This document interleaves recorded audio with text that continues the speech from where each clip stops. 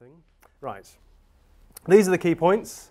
So if you can't remember anything following this slide, remember what's on here. The key points are that banks create money, okay? And we will just go through again the mechanism by which banks create the money supply when they create credit. The second point is that this system has some inherent problems with it that are quite severe, so we're going to just talk about what those are. They're particularly if you have an interest in ecological sustainability or social outcomes. Then the final point is that monetary policy as it's currently formulated isn't really effective in addressing any of these fundamental issues. In a sense, it's not intended to. It's blind to some of them, it's ineffective in other ways. Well, that's what we're going to argue. So if you like, the first part is entirely factual. The second and third parts are more of a putting forward a case, I suppose. So what that actually says, and apologies that it's skipped out of place, is that, quote from Mervyn King, when banks extend loans to their customers, they create money by crediting their customers' accounts. He said that in 2012. It's quite nice because it's sort of, I mean, although there are lots of central bank statements that make it very plain that what banks do is create money, this one is particularly plain, and so it's very useful to refer economists to who are struggling with this concept. And the reason why this is so important, of course, is, as Stiglitz pointed out, that you know, macroeconomic models were in the habit of, and still are indeed, of just excluding the banking system and money because they assumed that the economy was basically a bartering system. You didn't need to put money in there. It's all Adam Smith's fault, really. But those macroeconomic models, therefore, were blind to sort of the build-up of credit crises. So why are banks missing? Well, because the normal model of the real economy looks like this in sort of standard economic modelling. And it's not that you shouldn't have models like that necessarily. All models can tell you something, but these models aren't very good at telling you about credit creation, that's for sure. So it's a circular model you often get in economics textbooks. You've got firms and households. You've got wages and salary going to the workers who consume goods and services. That's all very nice. Let's put the government in. So the government, you pay taxes to the government and they spend. So that's another source of circulating money around the economy. So that's kind of roughly where macroeconomic models stop. But where are the banks? So, well, that raises the question, what do banks do? Well, this is what even people like Paul Krugman actually claim banks do quite extraordinarily. They claim that they take granny's savings and they lend them out to, here's an ecstatic small business owner who's just received a loan. Yes, it's all entirely fictional. Because investment actually precedes, the creation of credit precedes the savings, as we're just about to discover. So this might be true for Zopa. That's what Zopa does, peer-to-peer lending. It actually takes somebody's money and lends it to somebody else. That's not at all what banks do. Quite simply isn't what banks do. So this is this traditional picture of the banks, savers, and going into investment there. That's not quite right. This is what it should look like. Well, because as it says here, if that's true, where actually does the original money come from in the first place? Well, it comes from here. So we put banks and financial institutions into the picture. What they do is that they create credit, they create new deposits, and they can lend these primarily to, well, the financial sector's not in here, but that's, you know, let's just sort of leave that out for now. So we've got firms doing real production investment. We've got workers, or consumers, more to the point, I suppose, borrowing money. The government even borrows money, or at least it borrows the money via the financial markets. And then, of course, you've then got interest flows and debt servicing and repayments that go back. And various people in this picture benefit from interest flows. So that's a more complete picture of the economy that shows that banks really are very crucial for being the driver of this flow of money into the economy and a flow of money back out. And that's very significant for shaping actually what the consumption, investment and purchasing patterns are in the economy. A lot of that then, you know, is dependent on what decisions are made here with the credit. So now we're going to do some double entry bookkeeping. Yay. Yeah! Thank you. Enthusiastic accountant in the audience.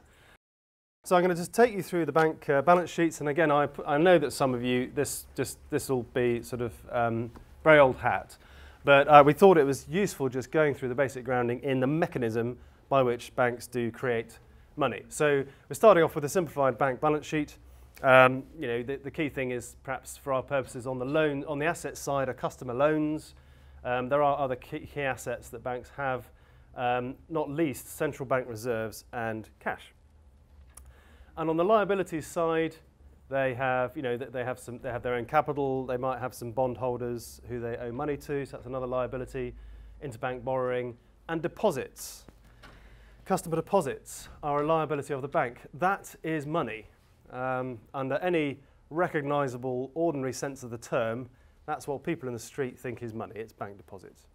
We have had the odd argument, not least with an official at the Vickers Commission who tried to claim that this was not money. But I mean, that's just a tortuous sort of playing with words, really. It clearly is money, so that's the deposits. So, however, it is true to say that the central bank reserves here is also money. And this, I think, is a lot of the source of confusion when you are talking with people. And sometimes, people are talking about central bank reserves or narrow money or base money as being the thing that they'd like to call money.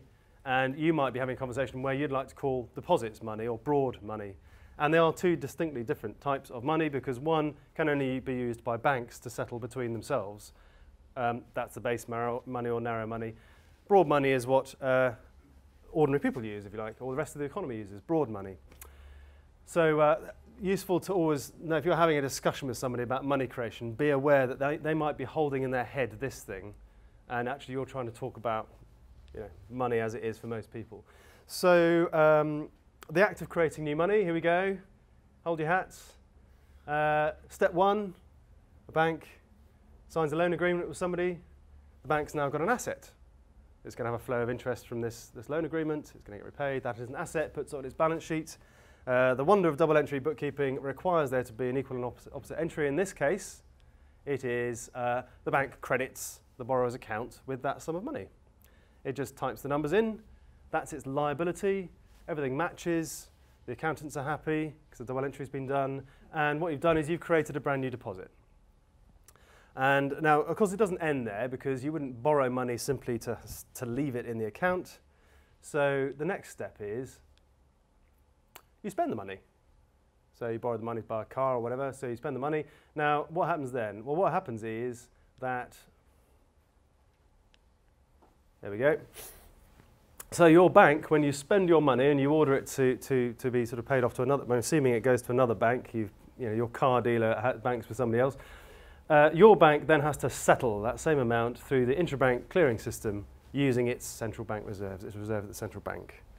And so that should now disappear. There we go. So we've got an equal, you probably can't see it, but I've shown a lump disappearing up here equal to the lump disappearing down there. The balance sheet still balances, and there we are.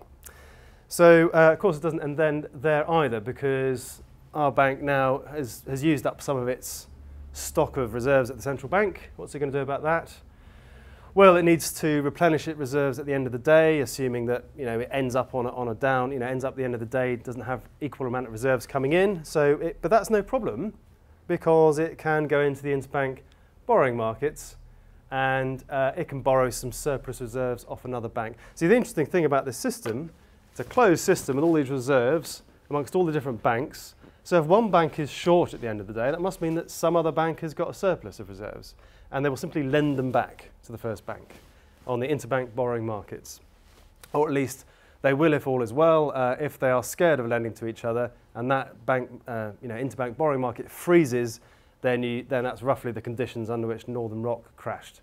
That was the original, that's what credit crunch actually meant originally. It was the inability of banks to, unwillingness of banks to lend to each other. And that really stuffs up this credit creation process, as you can see, because it's vital that this bank is able to create deposits, pay them away using its central bank reserves, safe in the knowledge it can borrow back whatever central bank reserves it needs. But under normal conditions, it can. Just to make the point, this is a sort of model of the interbank clearing system. Sort of making the point that if you imagine that all these pots in each of the banks that have got central bank reserves in, they're always flowing in between all these pots as they're clearing all of the transactions throughout the day, intraday clearing. And but at the end of the day, they will want to make sure that each of them have a sort of sufficient liquidity position of central bank reserves, but they will quite simply square that through interbank borrowing. So this is just the final part on this bit is for the benefit of any financial journalist in the room who, it seems to me, unbelievably always seem to confuse these next two concepts, I'm going to clarify two concepts. One is what the fractional reserve is referring to. So if customers try to cash in their claims too quickly, i.e. they want to go and withdraw their deposits, and this is what happened with Northern Rock, of course, and you find that the bank hasn't got enough central bank reserves to settle its payments flying out of the bank to all these other banks, then you've basically got, well, if no one will lend to it and the Bank of England doesn't step in, then you've got a bank that's run out of reserves. That's a liquidity crisis because it can't meet the claims on it in the short term. And so that's slightly different from, but very linked to, the next problem, which is capital adequacy. And what that is about, that's on the other side of the bank balance sheet. If a bank has these assets, these loans that it's made or other assets, and they turn out to be bad and it makes a whole load of losses on those, so we'll hopefully see, there we go. That's roughly what, that's what bank balance sheets currently really look like. They're full of holes, but they're not really disclosed.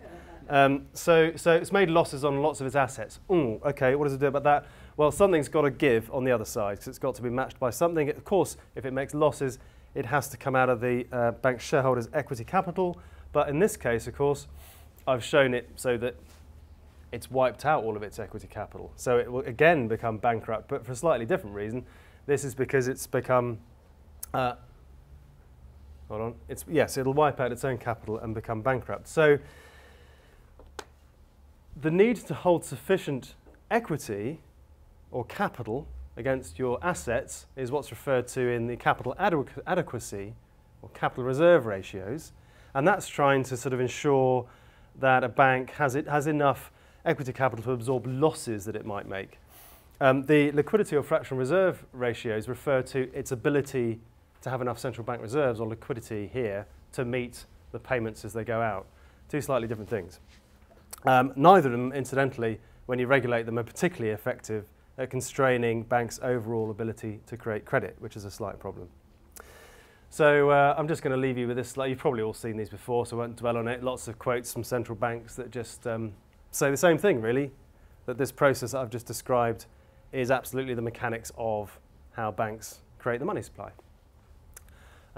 If it seems like I'm ramming this point home a lot, it's because, as indeed Michael Kumhoff, I believe, said to Drew the other day via email, that he's still struggling to convince economists that this is actually what happens, which is quite extraordinary. But I suppose they haven't worked in banks. Maybe we should not be too hard on them.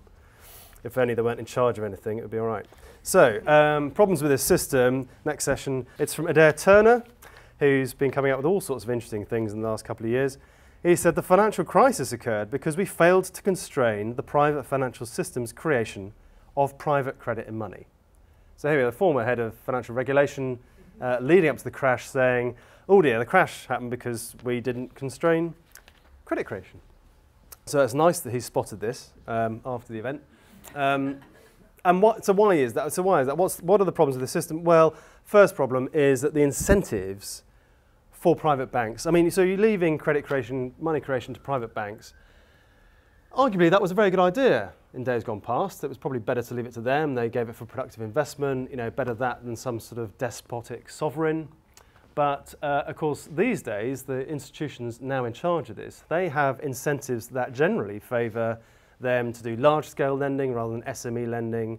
They prefer to make loans against collateral rather than loans against future cash flows. So that biases them towards lending against property and against lending for businesses. It means that you will have decisions on allocation of where this credit goes in the economy made in head offices in London by economists who say, oh, I don't like the look of the, the sort of restaurant industry this quarter, and yet there'll be some fabulous, loan proposal for a restaurant down in Cornwall that the local manager knows will go great guns, but he will be overruled by the central credit allocation system. Well, this is a fairly big one for some of you in the audience. Of course, the banks have absolutely no need to take any account of the impacts of the things that they have created this new money to fund, which is extraordinary when you think about it. I mean, if what we're about is an economy that supports good environmental and social outcomes as well as a prosperous economy, then the idea that there's no room in the creation of new money for determining what the social ecological impacts are is a bit of a flaw. And then, the final problem, which is quite significant, I think we've got a chart for this later on, so I shall hold off on that one, is that there are positive feedback loops in this system, which create bubbles.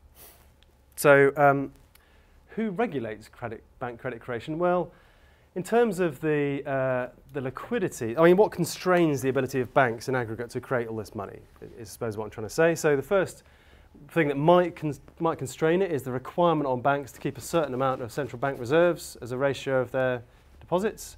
But unfortunately, we didn't actually have a specific ratio in the UK before the crash. And in any case, as we've discovered, the point about the Bank of England, really, as lender of last resort, is it will always supply whatever central bank reserves are needed into the system to keep it stable. So does this really constrain banks? Not really sure. Probably not. Capital ratios, well, this is the whole solution, isn't it? Basel, we've got yet more Basel rules, which are going to require banks to have a little bit more capital.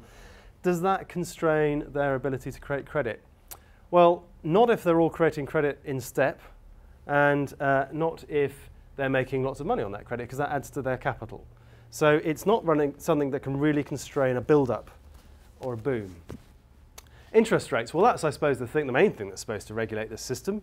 But, well, we're going to talk about that later on in monetary policy, but it's just worth noting that interest rates are not set in order to hit a certain quantity of credit, and certainly nothing to do with any kind of allocation of credit. The interest rates are really manipulated in order to hit a certain inflation target. And so what it boils down to is the primary constraint on the amount of new money created and where it goes is how confident banks feel about who to lend to. So I'm going to speed up a little bit. This is the positive feedback loop. This is from Turner, but all it basically says is, house prices start to rise. Everybody thinks, I want to buy a house because the price is going to go up. So they ask for more mortgages, and that means that banks say, oh look, house prices are going up, so we're now happy to lend, so they will offer more mortgages, and the combination of those two things increases the house price. Everybody then thinks, oh, I really do need to buy a house now because they're going up really quickly, and the banks say, oh look, we've got to get into this market and lend even more mortgages because it's going up really quickly, and it's a positive feedback loop. That ends in a bust, as all bubbles do. This is the point about allocation. Very, very quickly, this is GDP. Indexed from 1970, and the red line is the total amount of the money supply. Now, there's no reason why those two things should be exactly in line, but I think it's a reasonable indication that the creation of money has had not a lot to do with tracking the provision of medium of exchange for the economy, for the real economy, if you like. It's all gone into other things. And here's a clue as to where a lot of it's gone. I'm only going to highlight two bits in here. The bottom one, this is from 97 onwards. That blue one is the total stock of credit outstanding to the productive sector, retailing, manufacturing, house construction. That's really not gone anywhere particularly. It hasn't gone up much, and yet the overall quantity is almost trebled in that period up to the peak. The big movers, commercial property speculation, financial lending between the financial sector. And what that's led to, of course, is that we've got an enormously higher stock of debt, total debt. It's not government debt that necessarily is the worry. In fact, many would argue it's not a worry at all at current levels. But however, private debt, which is the households here and firms there as a ratio to GDP, has built up to really quite high levels by historic standards. And the blue is interbank lending, which has also grown. I'm not going to read that out, but that's Richard Koo, an economist, explaining how balance sheet recessions... Sorry? Oh, that's better. Yes, thank you. This point about when you have a balance sheet recession and banks and indeed firms are all trying to reduce their debt, particularly with banks, that means that they are reducing their creation of new money. But they do need to repair their balance sheets. Does that mean that you can try and re-stimulate that through more private debt? So what the answer we've got now is to try and re-stimulate the economy through getting people to borrow more again, particularly in mortgages. So what you'll hear later on are at least one proposal that says, well, that can't work, but actually there is another way of stimulating money supply without creating more debt. as we're saying, more private debt is not the answer. So to finish off, hopefully just within the time, the section on monetary policy here. So what that one says, this is on the Bank of England website actually. What is monetary policy for? It's to deliver price stability, right? Low inflation, and subject to that, to support the government's economic objectives, including those for growth and employment. So what's the context of monetary policy? So we're going to talk about monetary policy as just for 5 minutes. Now, before you get, just in case you get all excited by today's figures on the economy, and that growth is projected now be 2.8% next year, according to the Bank of England, and unemployment is going to fall faster than usual. Just look at that massive output gap that is a result of the recession following the financial crisis. So, anemic GDP growth here is hardly anything to shout about when you consider how much production was lost. The same story with unemployment. Let's just remember where we've come from. We've come from here up to here, and okay, it's undoubtedly good news that we're going to creep back down to 7% a bit quicker than everybody thought, maybe sometimes towards the end of next year. But nevertheless, we are still an economy that has enormous unused resources, particularly in the form of people, and untapped spare capacity. So that is not a success story. So what can fiscal policy be doing about it? Here's government income. By the way, these are all Drew's excellent slides. Can't claim credit for them. Very nice.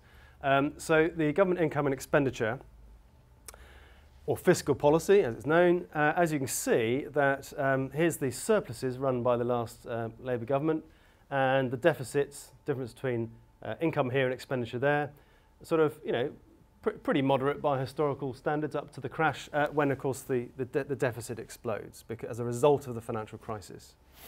And so, rightly or wrongly, you can debate the need for a fiscal stimulus, but we are in a period where both, or all the main parties are agreed that there is no room, or they wish to not use fiscal stimulus. They want to narrow that gap. They're not into the idea of borrowing more to invest, and so that leaves fiscal policy out of the picture. So monetary policy really is the only tool we've got left. So monetary policy, is the current monetary policy going to get us out of this fix? Well, it's doubtful that it can, because one of the core purposes that we're talking about here is just to have stable consumer prices. Just consumer prices. And this was part of the problem. So in other words, you can have asset price inflation all you like, and the bank won't necessarily act on it. At least it won't change interest rates. And equally, monetary policy has got nothing to do with trying to encourage a more productive allocation of credit in the economy. Whereas the two proposals you're going to hear in a moment, both are very much concerned with quality as well as quantity. And here's another issue, is that we mustn't forget that monetary policy pretends to be a neutral, sort of technocratic thing almost, outside the democratic decision-making process. But it has significant distributional impacts. So if you favour low inflation, that is favouring creditors over debtors, and having no attempt to control asset prices will tend to favour owners of assets. Equally, these are the tools that we use, and I've put in brackets neoliberal era, just to indicate that monetary policy looked very different prior to, say, the 1970s. But this is what it's been like for 30 years odd. You just basically have a bank base rate. Actually, I'm ignoring the monetarist era there, maybe say last 20 years. So you use the bank base rate, and you simply manipulate that to try and alter the amount of economic activity, the amount of borrowing as well. That, of course, hit the rocks when it went down to 0.5%. You couldn't lower it anymore, and yet the economy still needed to be stimulated. So this is why we entered the era of so-called unconventional monetary policy. It's questionable whether it's actually unconventional, but nevertheless, it is what we've got into. So quantitative easing and funding for lending, Josh is going to talk a lot more about later on. And we've got sort of things that maybe look a bit like fiscal policy that are being used from the Treasury to directly try and actually guide credit into particular sectors, some into small businesses, but most into mortgages. It might be questionable whether those are the right sectors for it to be guiding credit into, but nevertheless, that's the set of tools that we have at the moment. And we would argue that between the lot of them, they haven't managed to do anything for rebalancing the economy. They are, in fact, rather powerless to ensure a steady flow of new investment into those parts of the economy that would be environmentally beneficial or socially beneficial. And many would argue because doesn't see itself as its job to do that. But if if monetary policy is the only game left in town, then we need a different kind of monetary policy that maybe can do all those things. And so the final word before I finish is just a thought on the split between fiscal and monetary policy. We're all taught that these are very, very separate things. Fiscal policy is done by elected governments because it has distributional consequences and we have to sort of tax and spend people. And monetary policy is just a sort of technocratic thing. Leave that to independent central bankers and they will just make sure that we don't have high inflation. However, we would say that actually there never has been that clear a separation, really. And because actually monetary policy is just delegated under authority from democratic governments, it's a bit of a sleight of hand. I'm not saying that I don't think it's quite good to have independent Bank of England, but nevertheless, all the current things we've got going on, in some sense, blur the boundaries between fiscal and monetary policy. QE, funding for lending, help to buy. These are all things that are monetary, well, in two cases, explicitly monetary policy, QE, but they have they stray into fiscal policy territory because the government actually guarantees potential losses on QE. So we've already got into this space of admitting that fiscal and monetary policy often are complementary or indeed the same thing. Now, could they actually be the same thing? I'll leave you this final thought just because it's a particularly nice picture. So this is what Adair Turner said about the idea that actually, if you think about it, fiscal and monetary policy could, in fact, be exactly the same thing. Because if governments create money, and they no longer need to rely on financial markets, then their fiscal policy and their monetary policy look to be pretty well the same thing. And Martin Wolf, in fact, said only on Monday that the monetary and financial system is a complex private-public partnership, which I thought was a very nice way of saying, listen, money creation and it is not a separate thing that is done by the private sector. It is already very much guaranteed by the government, by all of us. So should we not have more control over how it is used and what it does? So that's the end. That's the 3 points that you have to remember again. And thank you very much.